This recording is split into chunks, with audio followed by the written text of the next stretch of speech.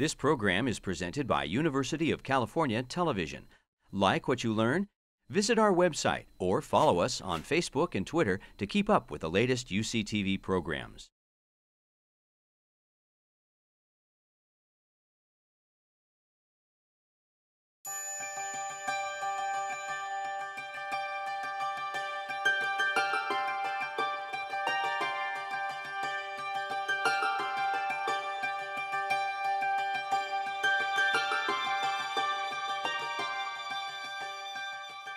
I'm really delighted to represent the campus leadership and welcome you all and David to this really important event. And to be honest, I've got to leave in about half an hour to get to another event that's concurrent back at Parnassus. So I came down specifically because this event is so important to the campus. The whole focus here for the afternoon is to talk about the scientific findings that will allow us to take action related to the extremely harmful exposures that are clearly evident that affect our population and have been relatively unnoticed for too long. And the reason this is such an exciting moment for UCSF and to have David here is that it's very timely for the population at large, all across the globe and here in the United States, but also right here at UCSF. Because as I think everyone can appreciate, I believe that we as an institution are starting to pay more attention, deserved attention, to the chronic diseases that burden our society. Diseases like diabetes, certain cancers, obesity, and so forth. And as you think about each of these entities, we're realizing that the science, although it's been focused on sort of basic molecular mechanisms for many, many decades, the science is opening our eyes to the fact that it's interaction between basic mechanisms and the external environment that play a key role that we have been missing for too long. So this lecture reflects the vision of the UCSF Environmental Health Initiative, which was started last year to address just these aspects of disease, the environmental contribution to disease, and the importance of being able to identify and prevent those exposures. And it's a collaborative, as many of you know, and David you'll probably learn about, is a multidisciplinary network of academics across UCSF who are working together to address this important issue. And the lecture today embodies this very initiative, which is to try to help us think about the extraordinary breadth of science that exists at UCSF, from the most basic aspects of protein structure to population sciences writ large, and to figure out how we can better integrate the work that's going on at UCSF to tackle these problems. And it's also really good timing for UCSF because, as many of you have probably read, we're just beginning to think about a major capital campaign and the ways that that campaign should have a focus. And I personally will say that I think that our efforts for finding resources that enable us to do the work here at UCSF needs to be as inclusive as possible, including thinking about these larger scale environmental and global issues. And then finally, as you know from the agenda for today, not only are you going to hear from one of the world's experts on this topic, you're also going to get a chance to do more networking, and this is going to be really key. I was delighted to attend a networking event in the fall in which I thought I could see firsthand just how many potential connections we have here among the UCSF community. We just need to find one another and learn about what we're doing, and then figure out how we can actually work together. I'd like to thank the other sponsors of the event, the Research Development Office, the Office of Sustainability, the Philip Lee Institute for Health Policy Sciences, Global Health Sciences, and the Preterm Birth Initiative. And now a pleasure for me to have the opportunity to introduce David Gee. David's had a career of working at the interface of science and policy making in the fields of occupational health and the environment. He graduated in economics and politics from York University in the UK in 1968. And then he worked for a number of trade unions in the UK and was the director of Friends of the Earth from 1989 to 91. I was reading your bio last night, trying to figure out some of the unions that you work for. They seem very interested, and you must have been in the trenches doing advocacy work at that time.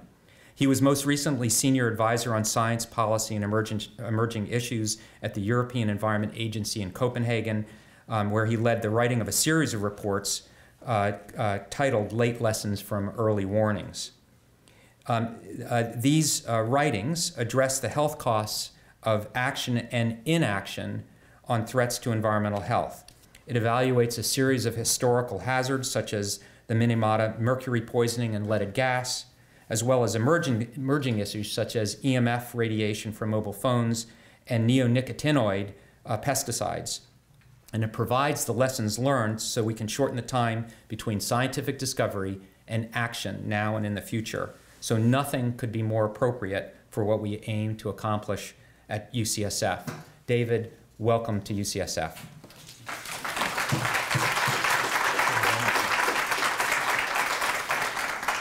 Well, thank you very much for that very kind and generous introduction, and thank you to all concerned for getting me here and putting this event together. What I'd like to do is to share some of the detail of some of the case studies from these two reports that we published, the first 2001 called Late Lessons, Early Warnings, the Precautionary Principle 1896 to 2000. And because it was well used in teaching and thereabouts, we were encouraged to produce volume 2, which is somewhat bigger than I planned, but came out in 2013. And I'd like to see if I can skate over some of the interesting insights and lessons that emerge from these fascinating case studies. I must warn you beforehand that sometimes when I get involved in the detail of the case studies, I get quite carried away, so I must make sure that the timing of this is about right. To talk for about 45, 50 minutes, something like that, if I can keep you awake that long. So if I can make this thing work here. So I'm going to, essentially it'll be divided into 4 sections. Some of the nuggets from the case studies and what's in the reports themselves, some generic insights and lessons, a third section looking at precaution and the sufficiency of evidence for action, and something about the links between precaution and innovation. These are the 2 volumes that I just showed you, and these are the 34 case studies across both volumes. You can see that they deal with environmental chemicals, just a few environmental chemicals, but those with an enormous amount of experience and science behind them. And they are, if you like, the tip of the iceberg of the something like 80,000 chemicals that are out there in commerce, for which we have very little information, and for which we need to draw lessons from these well-known ones if we are to avert harm from the new ones. And then this collection of chapters on ecosystems, including the French story about the bee decline, which began in the early 90s in France.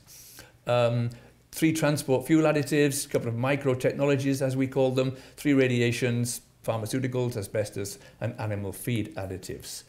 For the most part, the chapters have been written by those who played a key role in the history of these events. So the man who writes the chapter on CFCs and the ozone hole is the guy who discovered the hole in the ozone layer, Joe Farman, when he was director of the British Antarctic Survey.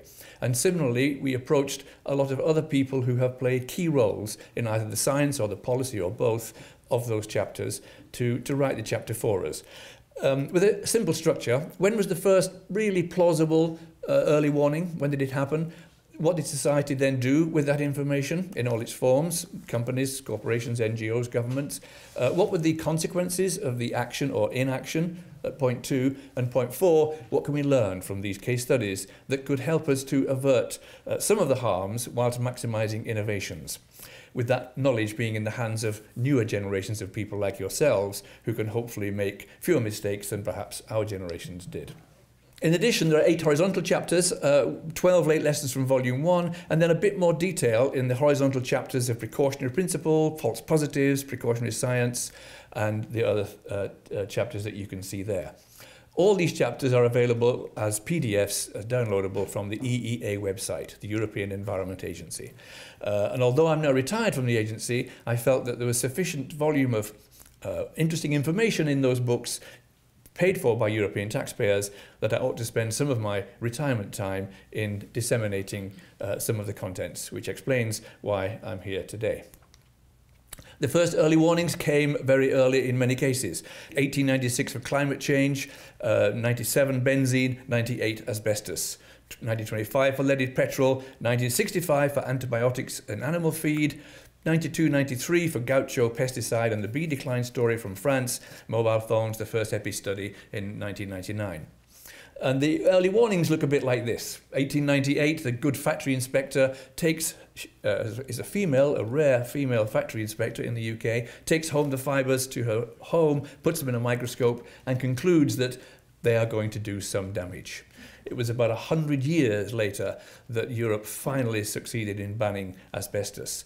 And in doing so had to win a case at the World Trade Organization, where Canada took the European Union and France to the World Trade Organization, arguing there was an insufficiency of evidence to justify banning white asbestos. Fortunately, Canada lost that case and the asbestos was finally banned, but at enormous cost in terms of both money, cancers, NHS or health services costs, and in ways which means that there's a particularly poignant comment from a factory inspector, chief of the factory inspectors in 1931, where he says, looking back to 1898 and thereabouts, and the subsequent development of the evidence, in 1931 he said, looking back, we really have missed an opportunity to get hold of this hugely harmful agent. Little was he to know that it would take another 70 years before society got a grip of that agent. One of the key things that helped to, as it were, perpetuate the problem was a generic point, which I want to emphasize here, which is that whenever you get the evidence of harm from a long-term latent agent, which takes a number of years, maybe a decade or two, to generate the harm, by the time you get the evidence of the harm, the technological conditions nearly always will have changed, practically they will have changed, sufficiently for people to then say, today's evidence of harm is from a previous time, and today's conditions are therefore safe. And you can't really disprove that except with solid evidence from another 20-year wait, which is in effect what happened. So here's the first, as it were, authoritative assertion that yes, today's circumstances are clean, he said, the doctor who found the first a clinical case in 1899 and was summoned to this event in the British Parliament in 1906 to give his evidence as the most informed clinician on asbestos at that time. And he said when asked, well, yes, I think conditions in the factories now are much cleaner than they were when this man had his exposures 20 years ago, and therefore one assumes that it is now a safe place to be. A classic case of somebody asserting something without really any evidence to back it up. And that continued when we went into from 1929 to 1953 to 1959, the three big steps in the expansion of harm of asbestos. At each time we got the evidence for these things, it was again possible at each time to say conditions now are much, much cleaner and therefore safe. A problem we face across with all long-term hazards. The leaded petrol story begins where they decide to put in the lead into the petrol in order to produce a fuel that would deal better with the new engines that were just being produced in the early 20s. And because lead was, of course, well known as a hazard, the Surgeon General writes to General Motors saying, is it a good idea to put lead in petrol, do you think? And General Motors writes back with another authoritative but unsubstantiated assertion, saying that we've given it very serious consideration. We haven't actually got any data on this, but we are convinced that the average street will be so free from lead, it will be impossible to detect it or its absorption. How arrogant that was at the time. There was an opposing point of view. The Surgeon General wasn't impressed with that answer, and he called a one-day meeting of experts on lead to discuss the issue. And the professor from Yale, Yendell Henderson, said, look, we know enough about lead now to realise that if you do let this compound out into the city streets, the development of the poisoning will come on so insidiously that the public and the government it will take them a long time to awaken to the situation. And of course, that long time and the nearly universal use was both global use by the time consciousness arose and awakened to the insidious lead poisoning in the streets of cities. It took 60 years, essentially, between that statement and the realization that the statement was a valid and very robust early warning for a predictable hazard. The other key point I wanted to bring out of the lead in petrol story is that at the time there was an alternative which would not have had the same impression on children's brains as lead turned out to have, and it was a combination of alcohol in petrol, which a couple of years earlier the main technical guy for GM, Midgley, was saying is very, very, very efficient and has tremendous advantages. He preferred it at that time to lead in petrol. But his bosses got over the point to him that if they used alcohol, it would be a substance that they wouldn't be able to control in quite the same way as they could lead and petrol, which they had a bit of a monopoly of at that time, GM, Standard Oil and DuPont, between the three of them. So just a couple of years later, at this famous one-day trial of lead, it was said that now TEL, tetraethyl lead, is the only material available that can bring about these anti-knock results. So the technical options that were available had a wider public debate ensued, were closed off by these very powerful forces at the time. And those three men at the head of those three companies gave what they described at that meeting, the gift of God, lead in petrol, to the whole world before we all finally woke up. A few people did try and compete with Ethel Corporation, but they were forced out of competition by underhand means, essentially. And even though Ethel lost a case at an antitrust hearing, they continued to manage to force out of the marketplace any viable alternative for a long time. The costs of lead in petrol, of course, have been mega, the main impact being on children, IQ and so on, and adult heart disease.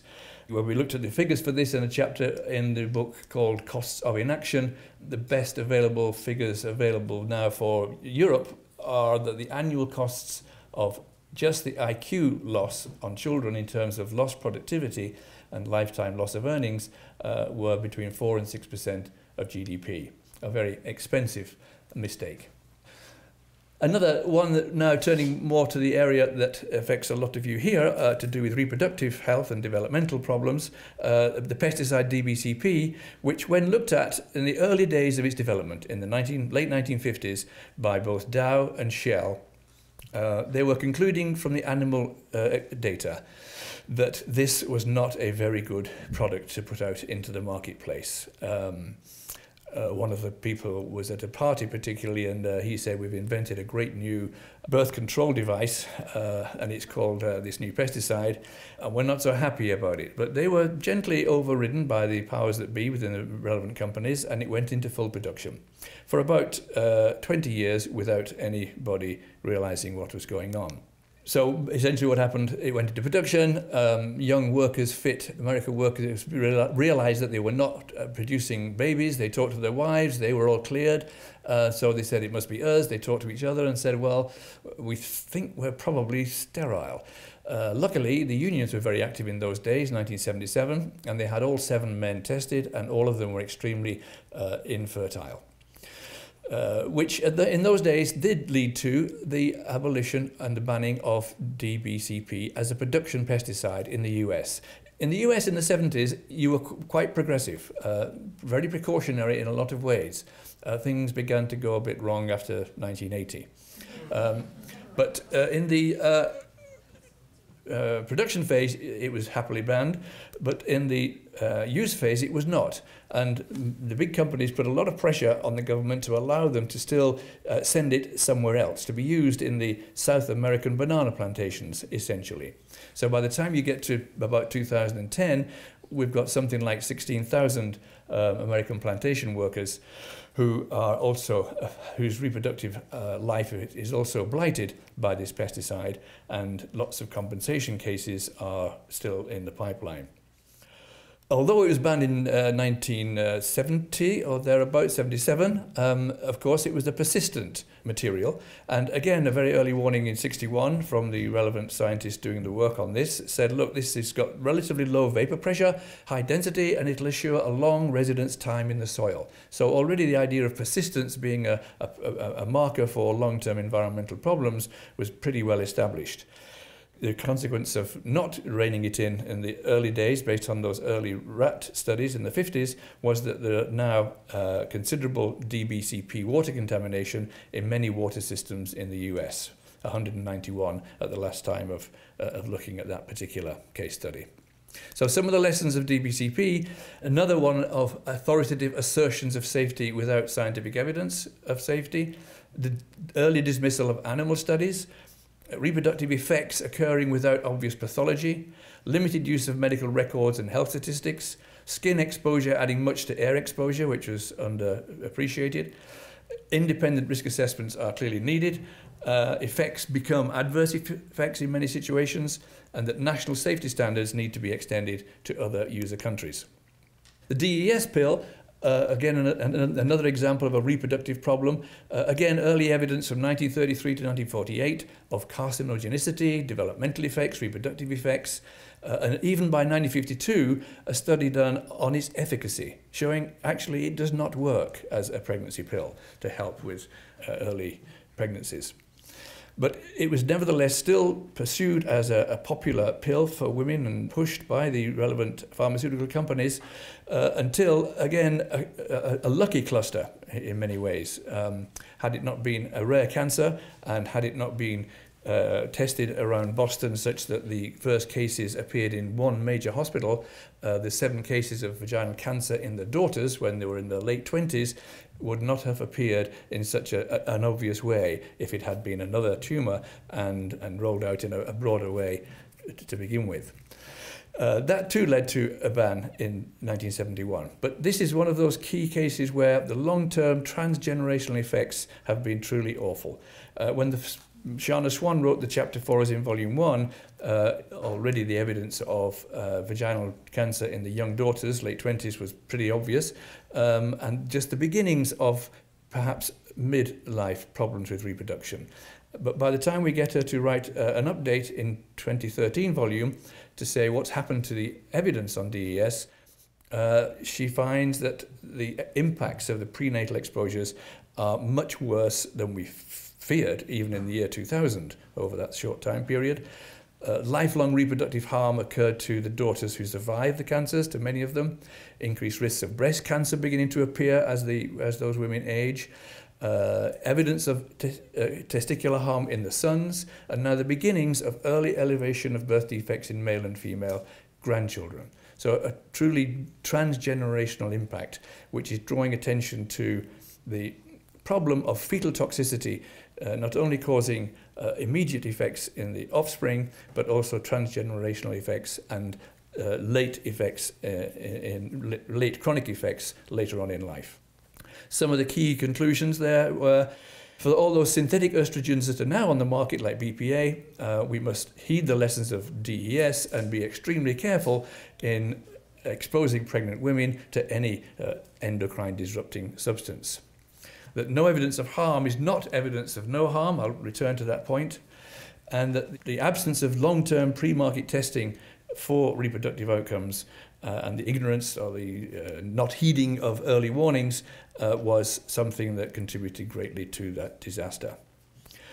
The regulatory agencies were semi-captured for most of those years and didn't act as quickly as they should have done. PCB's story is an example mainly of how persistence, bioaccumulation, and large spatial range can cause widespread and enduring contamination long after the ban. Some of you will remember the story of PCBs, which really began as a wildlife problem. The original evidence was in workers in the 1930s and 1940s, liver damage and other effects in workers that was ignored. And then the harm emerges as a wildlife problem in seabirds, sea eagles and so on, both in the US and in Sweden. Beginnings of a ban in about 1966 for those wildlife reasons, tightening up gradually following that. But then the realization that the the genie was well out of the bottle, and that we're now getting effects of PCBs through to a next generation of infants who are receiving their dose from the pregnant mother and through their breast milk. A classic case of how a persistent product will cause transgenerational effects. And the authors conclude in that chapter, as in most of the chapters, that the wider application of the precautionary principle would have saved at least part of this legacy of wildlife and human damage. The CFC story, in some ways, and the ozone layer, is a bit more positive in the sense that action was taken once the hole was discovered in 1985. Had it been taken when the two guys who got the Nobel Prize for Chemistry in 1974, who said CFCs will drift up to the stratosphere and will put a hole in the ozone layer, which will allow extra radiations to come through, which will cause skin cancers, cataracts and crop damage, that was ignored until we had evidence of the actual hole itself. Thereafter, action was pretty speedy. The Global Montreal Protocol, 2 years later, led to its eventual phase out. But Joe Farman, who discovered the hole, his conclusion was that we should not allow these grand global experiments with large tonnage chemicals which haven't been adequately pre-market tested. All too often, the technology will outstrip the science needed to assess the risks. And we must ask policymakers to move from a position of ignorance where nothing is known to rudimentary understanding when a sufficiency of evidence will justify action in some of these cases. Just switching to an ecosystem for a moment, the Canadian cod collapse is a big feature in the fish stocks chapter in Volume 1. And here again, a very clear early warning was issued in 1985 by scientists who realized that the whole area was being overfished and it was quite liable to collapse. But notice the language with which it was dismissed by the Canadian Department of Fisheries and Oceans. They dismissed it as biased pseudoscience written to support a political agenda. One begins to realize that if you see that sort of language being used to dismiss an early warning, it usually means they're on weak ground scientifically, because you don't need to resort to that kind of personal attacks if your science is sound enough. So the early warning was ignored and the fish stock collapsed in 92 and it has never really significantly recovered. Loss of 60,000 jobs and loss of a whole ecosystem. With the Fukushima chapter in Volume 2, looking at the lessons from Chernobyl and Fukushima, the issue I wanted to draw out was this: assumptions of safety being based upon models and narrow risk assessments which pretend to have covered for all eventualities and can safely deliver verdicts like that one in 2006, which was still the current guidance when Fukushima had its accident in 2011, where they had concluded by probabilistic risk assessment and accident by design approaches, they had concluded that sealed containment structures would prevent damage from a tsunami and no hazard would at all be likely.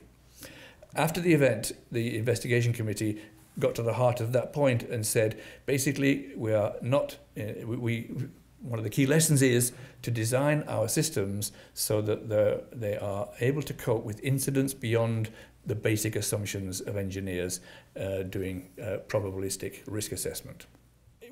Turning now to the bee story from France, which begins with beekeepers noticing that the bees are just not coming back to the hives, they are dying early, they are not producing honey, and the beekeepers are really puzzled by this because it hasn't happened before, mortalities are up. So they talk to each other and at first, of course, they blame themselves, being professional beekeepers. They think we are keeping our hives wrongly or something. But they talk to each other and find that it's a generic problem in this region of France. They then talk to the farmers, and the farmers say, oh, we had a new pesticide introduced last year, a neonicotinoid systemic pesticide, that instead of spraying the fields, we put it into the ground and it grows up with the plant. So the beekeepers said, oh, well, wait a minute, if it grows up with the plant, perhaps it'll end up in the pollen, and that's where my bees go, and they could well be picking up this neonicotinoid pesticide. So they start going down that track, trying to find out the risk assessment, trying to find out the evidence from the companies. And the story goes on in terms of success of the campaign eventually, they managed to get the neonicotinoids banned in 1999 using the precautionary principle in France, and then on a wider area of acreage to do with maize in 2004. Along the way, it turns out that the initial risk assessments performed were of this sort, i.e. wrong risk regime. They just extrapolated from the old technology of spraying a risk assessment regime that was not updated to cope with the new, very different sort of technology embodied in the systemic pesticide. Low exposures, of course, were just assumed to be safe. The whole focus was on acute effects rather than sublethal and chronic effects. The systemic effects that happen within honeybee hives, which are not predictable from the behavior of just one or two bees themselves, those were also systematically ignored, as was the overall multicausality and complexity of the situation. No representation of beekeepers and relevant researchers. That's a key feature of many of these risk assessments. The numbers of disciplines involved is usually very narrow, and they just focus in on one aspect that they are very familiar with, and the cross-disciplinarity that you need for these risk assessment committees is usually not available. Some insights and general lessons overall in a more generic sense. Volume 1 finished with 12 late lessons, and there are 5 of them here I just wanted to pick out. The humility required of scientists to acknowledge that there is a great deal that we don't know, a lot of uncertainties, and there are whole areas of ignorance out there that we have not yet tapped into, is something that was remarkably absent from all of the case studies. Instead, scientists were very arrogant in their assumptions about what they knew, and the whole focus was on the things that they knew that predicted X, Y, and Z, rather than stepping back and saying, well, actually, there are whole areas of ignorance and uncertainty out there that we're not familiar with, and that would have helped them to foresee some of the problems that arose. Almost complete lack of adequate research, pre-market research done at the right time, that is, and long-term monitoring. Real-world conditions ignored, assumptions and values of key interest groups generally assumed away, or certainly not transparent or ignored. And in a more positive sense, the idea is to say that because from ignorance that is always present, of course, there will always be scientific surprises and consequences that we could not foresee. Adapting an array of technologies or means of meeting our needs, rather than the monopolistic ones that we had with asbestos, PCBs, lead in petrol, and benzene, for example, whereby the need is met essentially by a global product. So if things go badly wrong, then you have a global problem on your hands. Therefore, the message is go for a diversity of robust and flexible and adaptable technologies and products, such that if there is a big surprise coming along the way with any one of them, it won't have the same devastating effect it had from these case study examples. This is just some of the examples of the lesson to do with account for the real world. In the MTBE case study, the reality of leaking tanks was just not appreciated. In BSC, the slaughterhouse practices were ignored. In asbestos, controlled use was actually misuse. Simplistic models are a feature of many of the case studies, as well as the fish one. And sensitive subgroups, which came out of the beef hormones case study, is a feature of practically all of the environmental health case studies. And now 2 or 3 or 4 generalizations based on the well-studied agents that have been produced in large quantities, have been persistent either in production or in ecology and biology, and have been well studied. And 3 or 4 generalizations stand out very strongly. Firstly, the exposures that people thought they were dealing with at the beginning of all of these case studies always expand to beyond where they think the problem is. So at whatever point in time you look at these case studies and see what they were concerned about in terms of exposures, they always started off very narrow, thinking the problem is like this, and in all cases the exposures expanded to other generations, to environments, to families, to broad communities, much more broadly than they had envisaged. So exposures always expand with time. Secondly, the nature of the harm that people were concerned about at the beginning of each of the case studies was again narrow, but as time went on, that harm always expanded from beyond the initial concern, let's say asbestosis with asbestos, to mesothelioma with asbestos. and with DES daughters from originally vaginal cancer to long-term breast cancer problems and reproductive harm in their sons. So the harm also expands. And thirdly, the level at which the agent causes the harm always comes down. It never goes the other way. So we think that asbestos at this level, or DES at that level, or PCBs at that level, or radiations at that level is not harmful, and we always have to recalibrate that level, and it always goes down. It never goes the other way.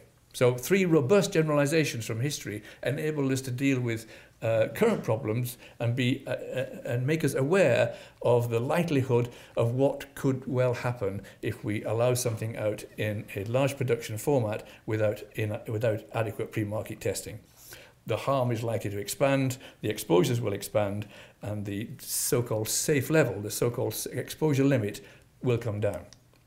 Conversely, of course, when you do finally take action, you can actually expand the range of benefits that you thought you were getting. So when CFCs were controlled for the ozone hole, we got a big secondary benefit because it later turned out that they were also greenhouse gases, and so the reduction in CFCs gave us a bit of a bonus on reduced greenhouse gases. And the TBT effects that we thought were localized turned out to be global effects, so the global ban was much more beneficial than we thought it would ever be. The action on PCBs that was finally taken on wildlife, of course, gave us some later health benefits because the exposures were less than if we had not banned PCBs for those wildlife benefits. And of course, reducing lead in petrol and removing lead to a certain extent from urban environments has a beneficial effect on adult heart disease as well as children's IQ. Surprises will always come from the knowledge base. So we go from vertical transferability to horizontal transferability in the antibiotic case study. And we go from scraper in sheep to CJD in humans in the BSE case study. We go from probabilistic risk assessments with their limitations that I've mentioned to incidence beyond assumptions in Fukushima.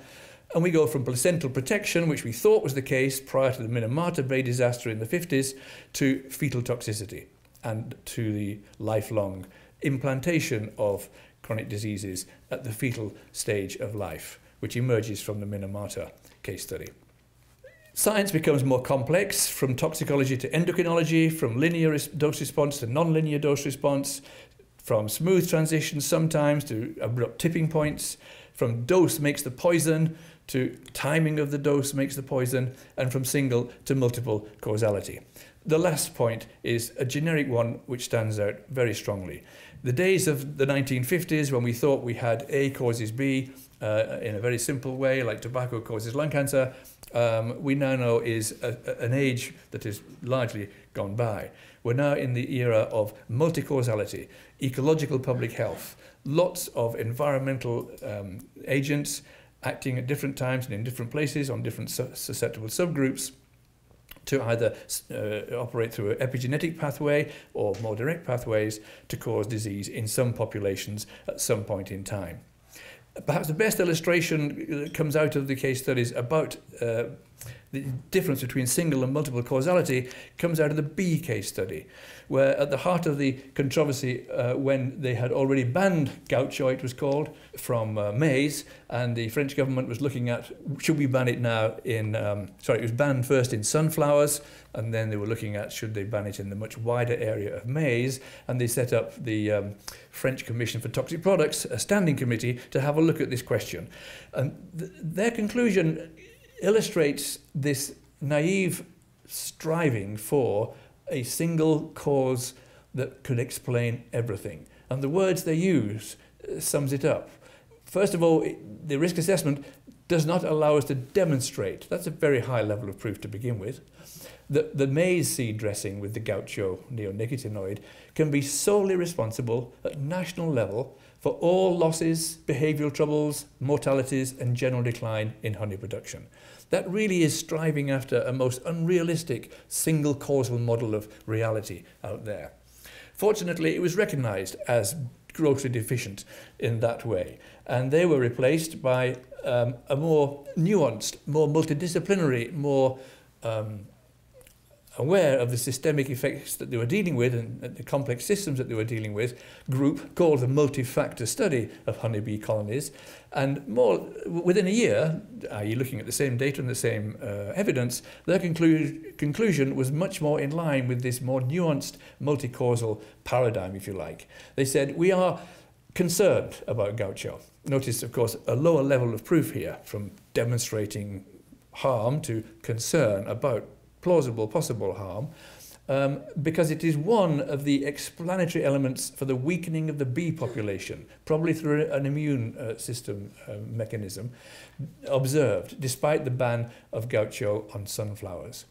And that more nuanced multi-causal explanation for why they should be concerned about gaucho was sufficient for the French Minister of Agriculture to ban gaucho on maize, having received that report.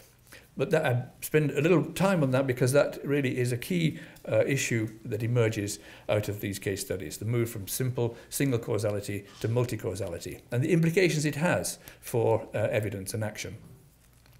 One implication is expect inconsistency from complexity, as stressed by the authors of the bee chapter there. The complexity of environmental factors and of bee colonies means that the same conditions can never be fully reproduced. It's very difficult to get average conditions for highly complex systems. So one needs to perhaps just downplay the weight that it was hitherto put on the consistency of research results. A conclusion that Herbie Needleman, who was the most famous scientist, I think, out of the lead in petrol story, who produced the first convincing evidence of IQ losses in children exposed to lead in petrol, through a brilliant piece of work using the teeth of young toddlers, reflecting on the science that he'd been dealing with all that time, some 10, 15 years later, Needleman also concludes from the field of environmental health that consistency in nature doesn't require that all or even a majority of studies find the same effect. If all studies of lead showed the same relationship between variables, one would be startled, perhaps even justifiably suspicious, because of the huge variation in the circumstances of a multi-causal complex phenomena that occurs whenever you try and replicate. Of course, one must try and replicate. One still searches for consistency, but one doesn't put consistency of results at the same high level of value as one did before we became aware of complexity and multi-causality. It also follows that no evidence of harm, as I mentioned before, is not the same as evidence of no harm, although it can be very convincing. If you're on television with a white hair and a professorship and you say there is no evidence of harm of X, it sounds like you've got evidence that there is no harm. Usually it means the studies haven't been done and I'm saying there's no evidence of harm, which is not quite the same. And that issue, that statement, that ability to, as it were, turn no evidence of harm into evidence of no harm was throughout many of the case studies. In order to get a handle on to what extent we are now following one of the lessons from Volume 1, which is, are we doing any anticipatory research at the same time as rolling out new technologies, we did a quick analysis of the EU public research programme from 94 to 2013 in the three areas of nanotech, biotech and information tech. And we just looked at what amount of money was being spent to develop the technology, the middle column, and what was being spent to anticipate possible hazards from these technologies. And we discovered that a remarkably small amount of money was being put aside to anticipate hazards, which reflects, of course, many of the historical case studies where the research only got underway really once the evidence of harm became, as it were, unavoidable. So the lesson about how can we maybe anticipate hazards of new technologies and products by doing anticipatory research, which would also help to prolong the life of the technologies, because not doing a significant amount of research in, for example, nanotech, which is looking as though it could be a very useful technology and is already being so, is quite likely to lead to a position where we do find a problem that we could have uncovered with maybe 15% of a research budget going on anticipating hazards, and that would have helped prolong the life of the technology. Because once harm hits in a big way, it usually shortens the life of the technology very quickly. So anticipatory research at the right level could both help prolong the life of useful technologies as well as avoid harm to people and planet. What that figure should be is a political, debatable, public discussion question. It's just often not put. These figures that we have on the right-hand side are not the result of Europe sitting down and saying we'll spend 2%.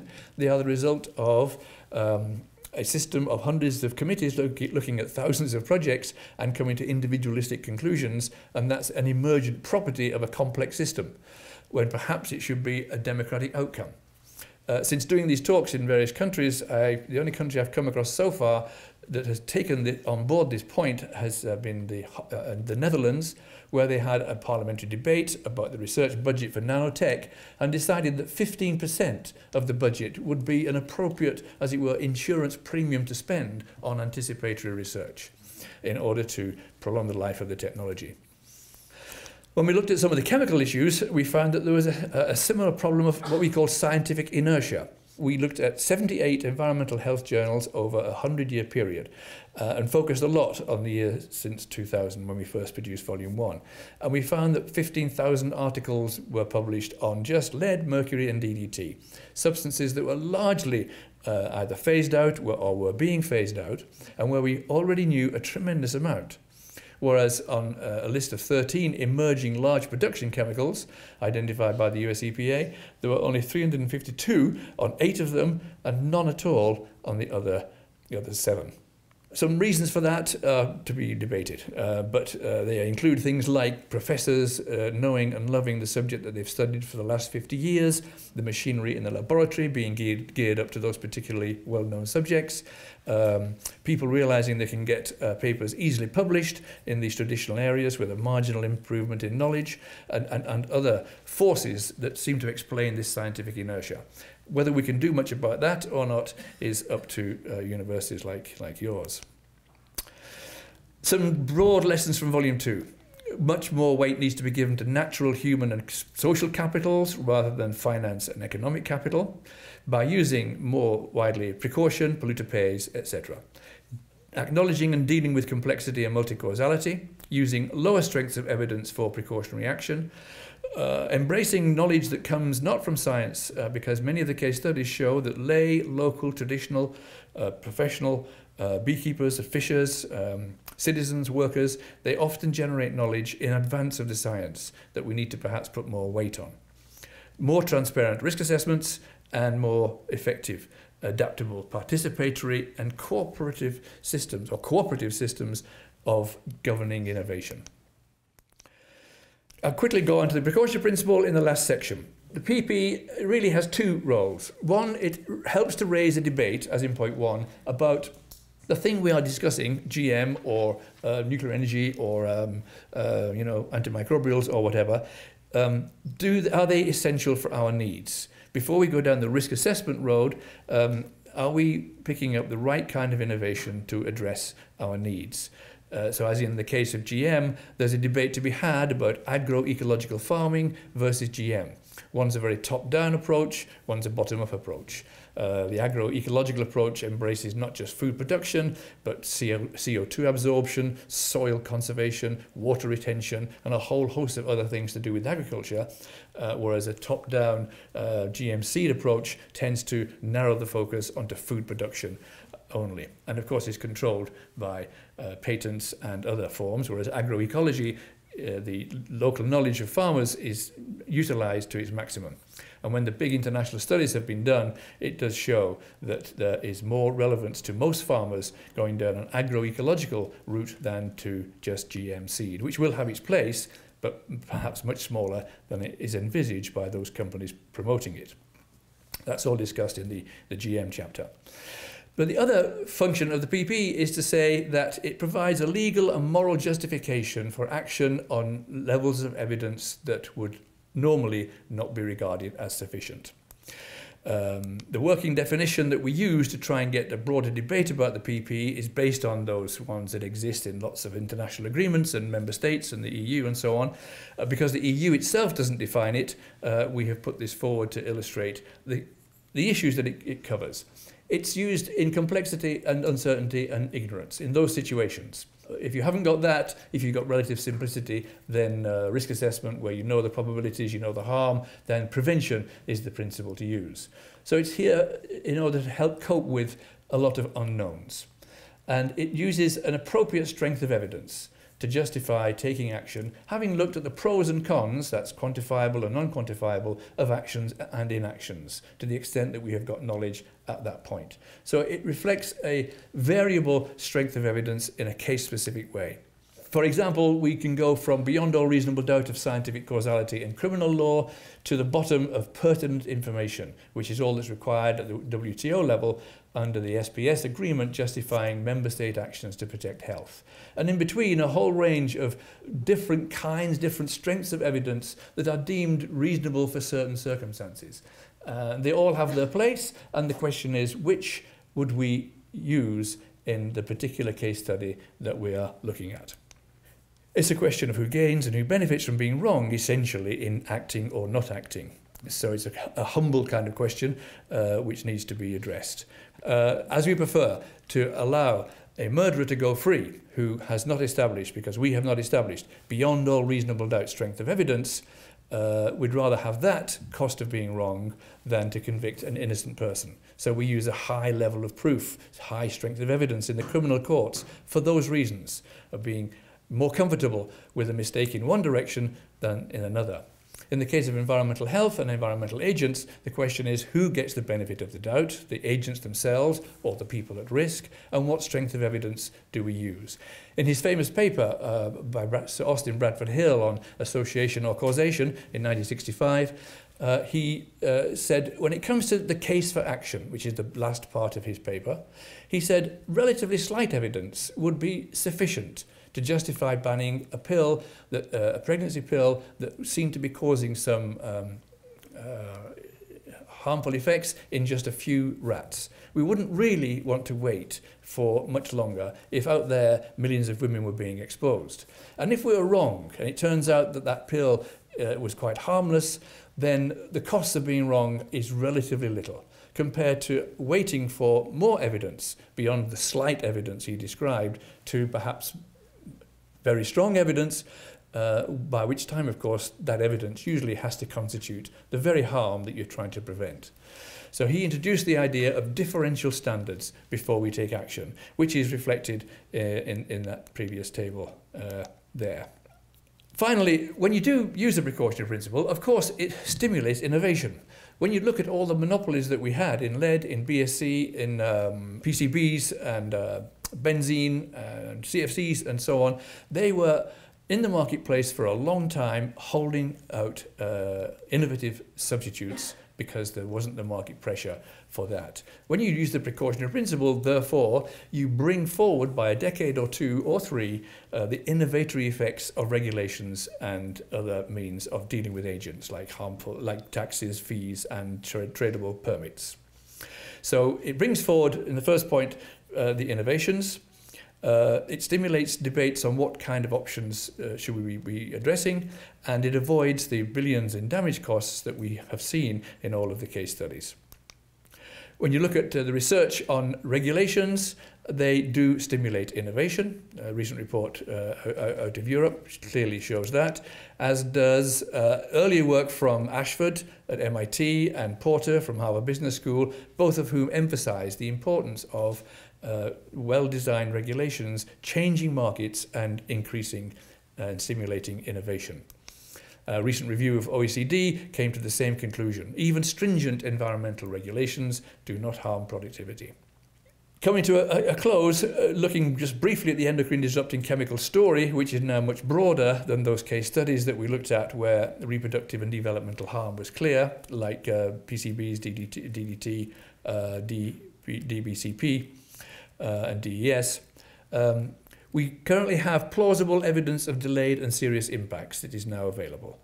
The complexity and multicausality that is in play does delay the arrival of very strong levels of proof of harm. Therefore, action, if it's going to prevent harm, must be taken at lower strengths of evidence, justified by the precautionary principle, bearing in mind the tragedies that we have studied. many barriers to action, from unsupported assertions of safety, inadequate research, failure to acknowledge uncertainties and ignorance, and conservative science. Science is designed to not produce a false positive more than it is designed to produce false negatives. So science leans over to not find harmful agents to the extent that it can, and its bias of most of its methods is in not establishing false knowledge, i.e. false positives. It inevitably means that it's biased against finding early evidence of actual harm. So we need to look at perhaps some of the methods that we're using to see to what extent we can perhaps rebalance the ability of science to generate false positives and false negatives.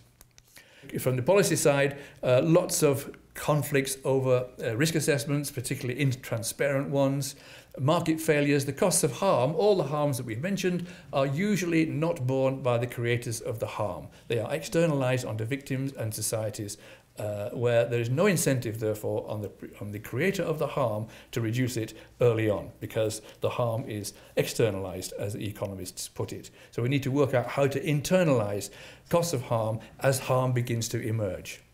The manufacturing of doubt by corporations, the capture of regulators, short-termism in general, the fact that losers mobilize and gainers don't, so anybody who's about to lose a product does mobilize politically, and the society which will gain from that loss of that product overall is not usually aware and therefore does not mobilize.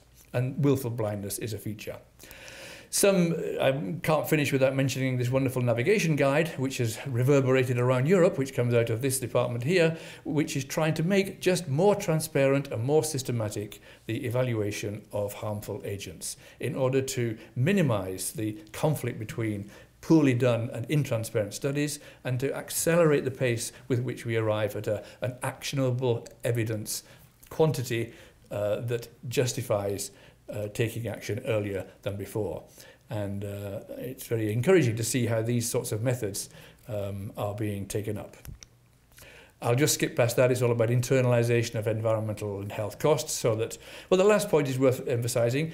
A key issue would be to say that as an agent begins to develop some evidence of harm, you put a small fee on its use, its continued use, the revenues of which then go into green chemistry and innovation to phase out that particular agent, which is being done in Massachusetts through the Toxic Use Reduction Act and was done across the whole of the US during the history of phasing out CFCs.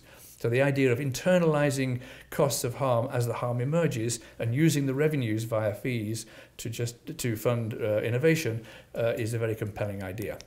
And the final point is that so many of the case studies reflected a relative absence of public engagement. Some of them did exhibit, of course, the active role that NGOs have played, NRDC in many of the cases here in the US, for example.